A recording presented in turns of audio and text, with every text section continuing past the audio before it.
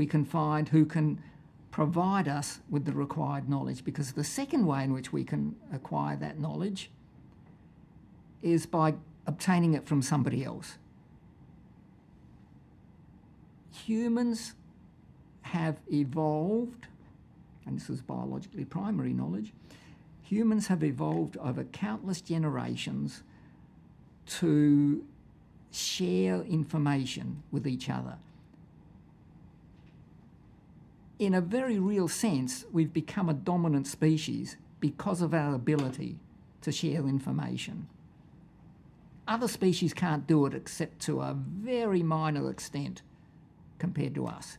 We are superb at it. The sort of activity where you and I are engaging in right now is an example of that.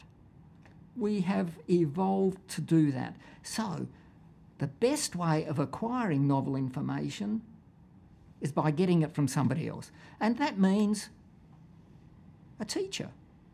That's what teachers ought to be doing, providing their students with information that their students would have immense difficulty and would probably find impossible to acquire by engaging in problem solving.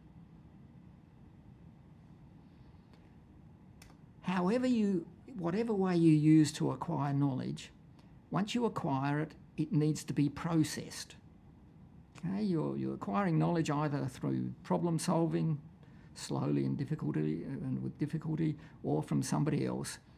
You now have to process it, do something with it. And that's done within a structure called working memory. And that's really where cognitive load theory comes from, because working memory, when it's dealing with novel information, and only when it's dealing with novel information, I'll talk about how it deals with familiar information in a few seconds. When it's dealing with novel information, working memory has extreme limitations. We can only deal with probably 2 to 3 elements of information at any given time. Anything more than that and our working memory collapses.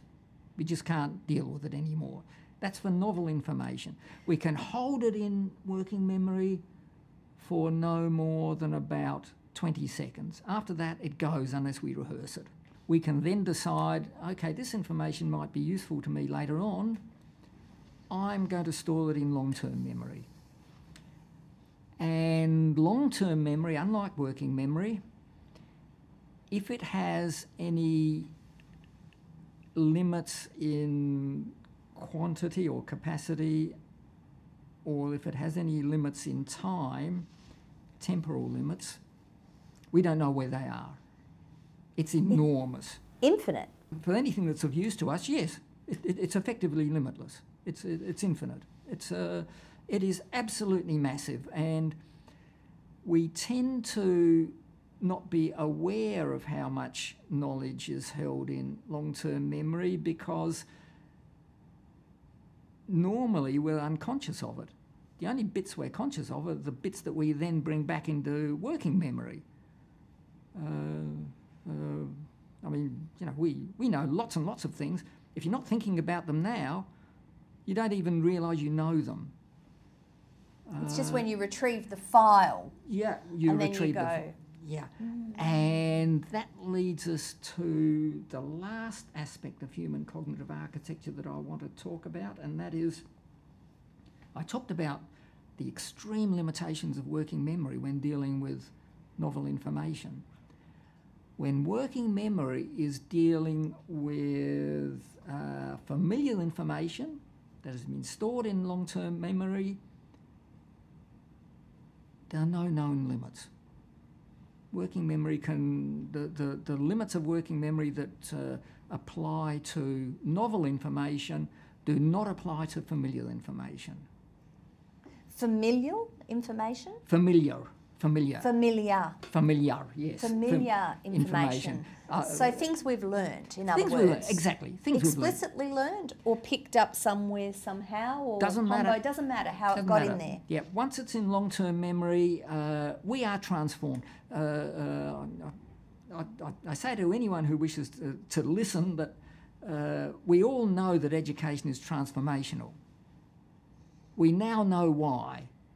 And why? And why is because of that enormous store of knowledge, of information in long-term memory. That is the thing that changes.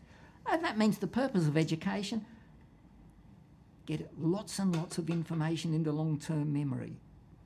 And people keep, when I talk about memory and lots of information, people say, oh, look, that's just a whole lot of isolated facts. That's not the way we operate. It is isolated facts, but it's also large schemes of information. And it's the same with everything you learn at school. Once you've got information in long-term memory, that information can be used in a way and it can allow you to do things which you couldn't dream of doing without it. And the reason you can do it is because of knowledge held in long-term memory. It's not because somebody has taught you how to think.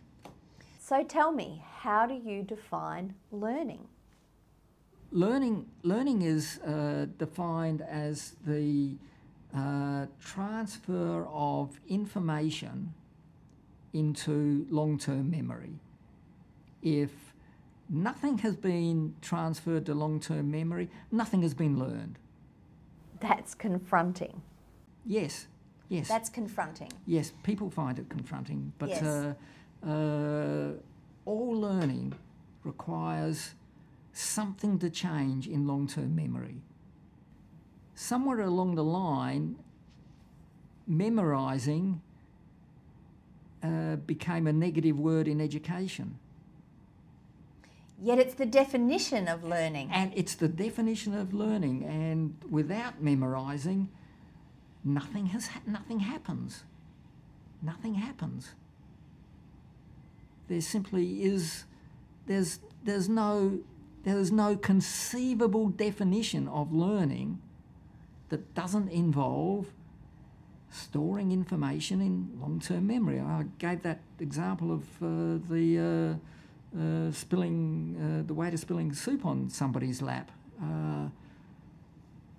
It required an enormous amount of information stored in long-term memory for you to be able to understand that. So I'm really going to take that on board. Learning is a change in long-term memory. It's a big concept. Now, I'd like you to explain to me, thinking again about our education leaders and our education system leaders, what would you like them to understand about the implications for the education system and for schools of that idea that learning is a change in long-term memory? The main thing they need to do is either obtain an understanding of human cognitive architecture themselves, or at the very least hire people who understand that human cognitive architecture, and most emphatically hire at least some of those people. They don't have to hire everybody, but to hire at least some of those people into faculties and schools of education, because education ultimately is about learning, and you would expect that most people in faculty of education has a reasonable understanding of human cognitive architecture. Unfortunately, that is not the case.